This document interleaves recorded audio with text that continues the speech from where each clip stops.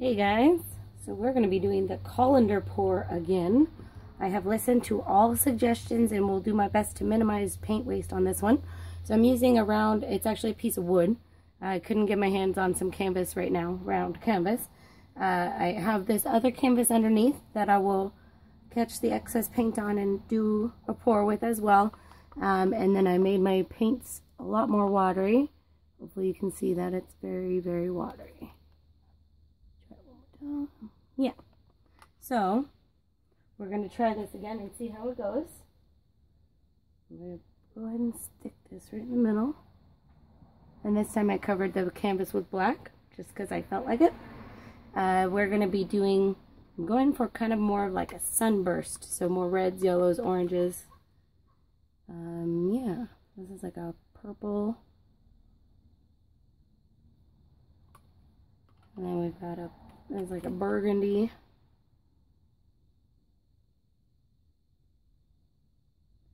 Okay, and then some red.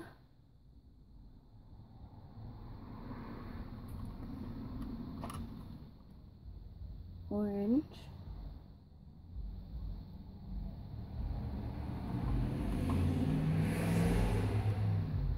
Yellow. And then we're going to throw a little bit of white in. Okay, good. I'm going to move everything out of the way here.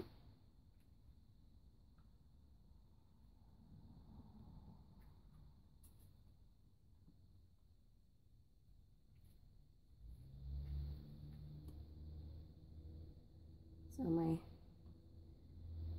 canvas seems to be a little off.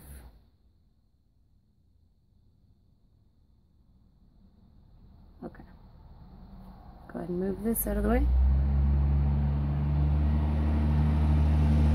Cool. Of course, my roommate just came home and he has a very loud truck, so I apologize. Alright, so I'm going to just let this sit. I'm going to let it run its own course, and then we will be back. Okay.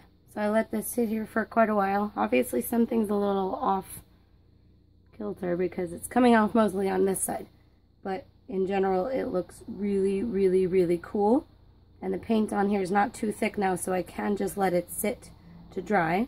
So I'm going to go ahead and actually somehow very, very carefully move this one out of the way, while trying to not mess up anything. Let's set this one aside to dry.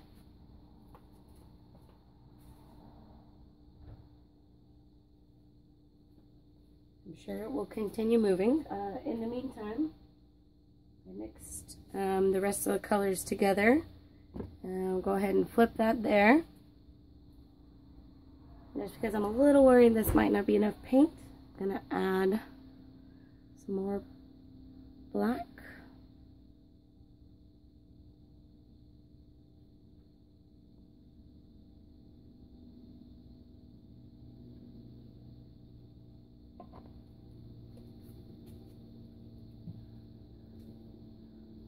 And maybe a bit of yellow over here too.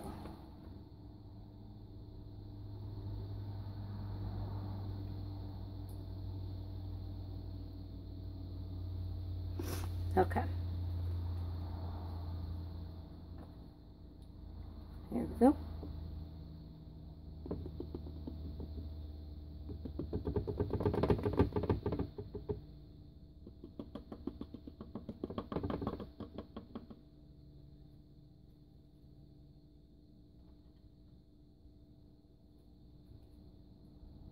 I'm just going to kind of move this around over here.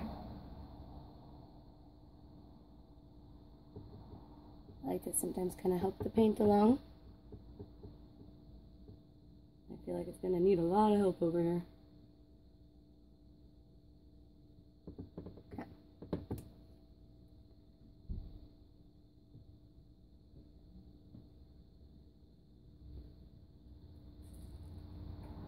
I remember that this paint is a lot more watery than usual, so I expect it to move around quite a bit more.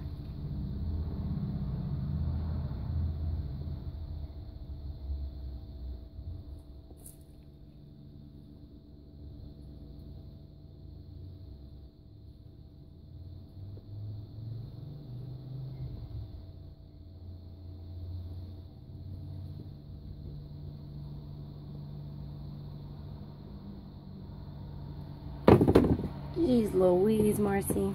Sorry about that, guys.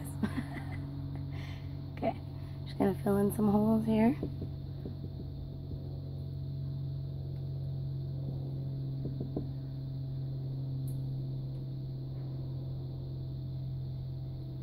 Okay, I'm gonna go a little bit more back this way, but otherwise I'm gonna leave it. I do not mind having some black negative space, and I actually think that this looks really awesome.